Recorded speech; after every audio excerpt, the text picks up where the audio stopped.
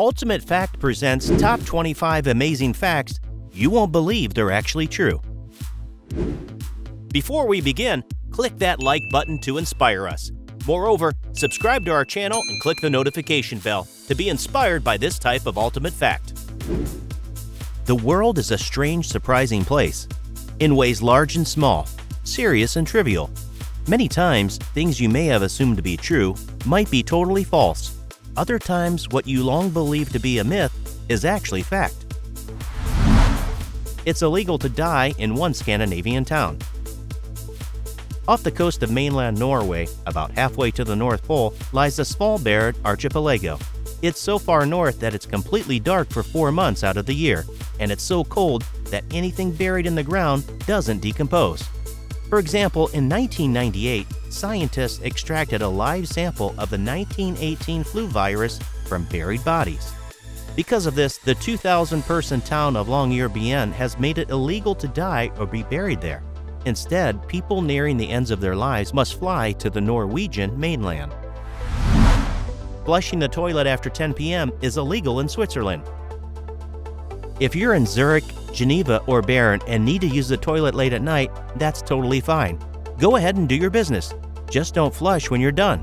That's because it's illegal to flush the toilet after 10 p.m. in Switzerland. However, landlords can apparently interpret the laws as they wish, so you might not end up in jail if you wake up to use the washroom in the middle of the night and are too sleepy to remember that flushing is forbidden. Thinking in a second language leads to better decision-making.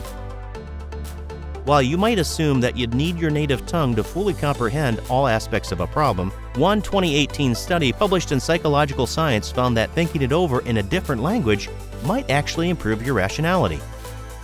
Using a non-native language, no matter what it is, requires you to be deliberate in your word choice and less reactive to emotionally charged words, giving you a more accurate ability to perceive risk. The effect even extended to bets, with participants who considered the rationality of the bet in a second language more likely to take the more profitable option. You're more likely to win an Olympic gold medal than the lottery. The odds of picking the correct numbers in the Mega Millions are 1 in 302.6 million. For comparison, your odds of winning an Olympic gold medal are just 1 in 662 according to Forbes. Belgium once employed trained cats to deliver mail. In the 1870s, the city of Liege in Belgium hit upon the idea of using domestic cats as mail carriers. They trained 37 such cats, fastening messages to their collars in waterproof bags and sending them throughout the city, the New York Times reported. It worked about as well as you'd expect. The fastest cat delivered its cargo in 5 hours, but most took a full day to reach their destinations. There's a reason why we don't use Kitty Express. A baseball fan was hit twice by consecutive foul balls. There's more protection for spectators these days, but every baseball fan knows there's still a small chance of a foul ball flying your way. During one Phillies-Giants game in 1957, Richie Ashburn fouled off a ball into the stands that smacked Alice Roth right in the face, breaking her nose. As the medics let her out of the stands, Ashburn hit another foul ball off the very next pitch, hitting Roth once again in the leg this time. Fortunately, she recovered, and the Phillies treated her and her family like royalty. Some lily pads can support the weight of a small child. Lily pads seem like delicate things floating across the surface of the water, and many of them are. Even the Victoria amazonica, the world's largest lily pad, is very susceptible to puncture if you drop a sharp object onto it. However, because of the leaf's spectacular size, up to 3 meters or 9.8 feet, if you distribute weight evenly across the Victoria lily pad, it can support up to 71 pounds. In this hypothetical situation, you'd need to lay a sheet of plywood across it first, but then you could set a young child on it as though it were on an inflatable raft. Caffeine makes food taste less sweet. Do you like to have a pastry with your coffee in the morning? Us too.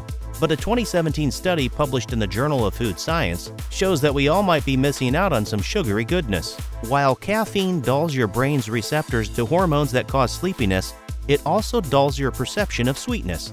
That can lead to your underestimating the true amount of sugar you're consuming, either in the coffee itself or a side dish. or even cause sugar cravings. The solution? Try decaf a couple times a week. That same research showed that participants couldn't tell the difference between regular and decaf coffee. One man created half of today's routine vaccines. The current recommended vaccine schedule for children includes 14 different vaccines spread out over childhood, and longer in some cases. A single scientist named Maurice Ralph Hilleman is responsible for an astonishing 8 of those 14 vaccines: measles, mumps, hepatitis A and B, chickenpox, meningitis, pneumonia, and a strain of bacteria called Haemophilus influenzae. He also discovered that chlamydia was a cause of bacterium, not a virus. You've never heard his name, but he's likely saved the lives of more children than any other single person in history. MIT students can become certified pirates. If you're an undergraduate student at the Massachusetts Institute of Technology, you've worked hard to get there, and you finally have a chance to fulfill your dream, becoming a pirate. Though the university doesn't offer a full major in piracy, if you pass courses in sailing, fencing, pistols, and archery, you can receive a certificate asserting your status as a scourge of the high seas.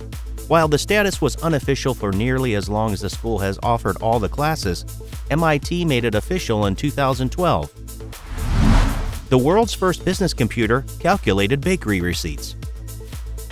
Though it seems inconceivable that any contemporary business would operate without the aid of computers, this practice has barely been around for 60 years. It was actually an English tea shop called J. Lyons & Company that first used a computer for business purposes. The Lyons Electronic Office, LEO, unveiled in 1951, was the size of a large room and could calculate sales, invoices, supplies, orders, and payroll. It's rather remarkable that the owner of a restaurant and catering business with no electronics experience had the foresight to invest in such an innovative machine. May 29th is Put a Pillow on Your Fridge Day. Before refrigerators, some Europeans and Americans practiced the tradition of once a year sticking their linens in the pantry or larder as a way of inventing wealth and good luck to the home. This superstition has updated with the times, so now placing your pillow atop your fridge on the designated day each year, May 29th, should fulfill the requirement. Your sense of touch fades as you age. David Linden, a neurobiologist at Johns Hopkins University, spoke to Vox about the effects of aging on our sense of touch. It seems as though we all lose touch receptors over the course of our lives, he said in 2015. It's not like we have them until a certain age, then they suddenly disappear. We lose them very, very slowly. They peak around age 16 or 18, then disappear slowly. The verb unfriend is 350 years older than Facebook. While most of us would interpret the word unfriend as a verb meant to indicate that someone has severed an internet relationship, the word itself was used in the 1200s to describe someone who was no longer a friend. By the 17th century, however, unfriend had become a verb that meant essentially the same thing it does today. In 1659, Thomas Fuller wrote, "I hope, sir, that we are not mutually unfriended by this difference which hath happened betwixt us." The tea bag was invented by accident. Though many of us associate all things tea with the British, the portable tea bag was a purely American invention. Before 1908, tea only came in loose leaf form and needed to be steeped in a metal diffuser to brew. However, when a New York tea merchant sent out samples of his tea in small silk bags, some of his customers assumed that the bag could take the place of the diffuser, so they just dunked the whole thing in boiling water. The Brits turned up their noses at this American practice until after World War II, when the portability factor won them over. You can invent a 60-watt lamp without electricity. Since it refracts sunlight, you can only use this Moser lamp, named for its creator, Alfredo Moser, during the day, but it can be a boon for simple homes without electricity. All you need to do is fill a 2-liter plastic bottle with water and add a little bleach to prevent algae from growing. You then drill a hole in your roof to access sunlight, but if you insert the bottle and then seal the opening, the room below will get about 60 watts of illumination while the sun is out. A man survived getting hit by a train going 110 miles per hour. In 2013, a Michigan man named Daryl C. was walking along a set of train tracks, listening to music so loud that he didn't hear the oncoming train. The Chicago-bound train hit C straight on at 110 miles per hour, throwing him 20 feet, breaking bones and crushing some of his vertebrae. Amazingly, though, he survived, needing surgery only to put a plate in his neck. The 22-year-old reportedly remembers nothing about the accident, and lifelong train engineers claim they have never seen anyone survive this kind of accident before. Charles Darwin ate one of every animal he found. Primarily known for his theory of evolution, gleaned from observing animals in the Galapagos, Charles Darwin was not only a scientist, but an extremely adventurous eater. He belonged to his university's glutton club, which prided itself on eating the strangest meats its members could find. Later on his voyages on the HMS Beagle, he sampled, among other things, puma, armadillo, iguana, giant tortoise, and lesser rhea. His favorite was an unnamed rodent, probably an agouti, which he described as the very best meat I ever tasted. A dead jockey once won a horse race. Poor Frank Hayes wasn't even really a jockey. He was a stable hand who sometimes filled in during races. On June 3, 1923, he won his first and last horse race. At some point while riding the 21 long shot Sweet Kiss, Hayes suffered a heart attack and died. However, the horse finished first and Hayes' body was still mounted on the saddle, so Sweet Kiss was declared the winner. Hayes, who was only 22, had been required to drop 10 pounds of water weight in the previous 24 hours, so it's possible that dehydration and weakness proved to be a lethal combination. Astronauts come back to Earth taller. Human bodies can do some unusual things when you free them from gravity. For example, without the weight of their bodies compressing the cartilage in their joints and spines, astronauts' bodies actually lengthen slightly in zero-G conditions. As a result, they come back to Earth a few inches taller, though the effect will disappear over time. Amazingly, laying down for a good night's sleep down here on planet Earth can have a similar effect. Though the difference is slight, usually no more than 1 centimeter, you're a little bit taller when you first get out of bed in the morning than you are at night. A coffee taster's tongue is insured for more than $13 million. Costa Coffee might not be a household name in the United States, but in the United Kingdom, it's one of the most profitable coffee brands. It's so profitable, in fact, that the brand's head taste tester, Gennaro Policia, has insured his taste buds with the Lloyds of London for the princely sum of £10 million, which is about $13 million US. To put that in perspective, Lloyds insures Bruce Springsteen's voice for only £3.5 million. An ancient Egyptian mummy has a modern-day passport. When Pharaoh Ramses II died in 1213 BCE, his priests moved his body frequently from tomb to tomb to stave off grave robbers, so his mummy was in pretty bad shape by the 1970s.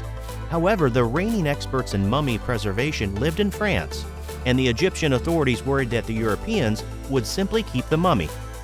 Anyone who's visited the British Museum knows this isn't an idle fear. To give Ramses II some legal protection, Egyptian authorities issued him a passport, listing his occupation as king, deceased. Fortunately, he has returned to Egypt safely and is well preserved. Buttock male was a tax for having sex outside of marriage. Getting frisky before your wedding day was a big deal a few centuries ago. That's why in 1595, Scotland introduced buttock mail, which is a cheeky term for a Scottish poor law tax that people had to pay if they had sex outside of the marriage. Which one seems more interesting? Let us know in the comment section. That is all for now. Like always, if you enjoyed it, be sure to give us a big thumbs up and leave us some love in the comment section. To keep up to date with all of our awesome videos, be sure to hit subscribe and turn your notifications on to never miss a thing. Until next time, do take good care of yourself.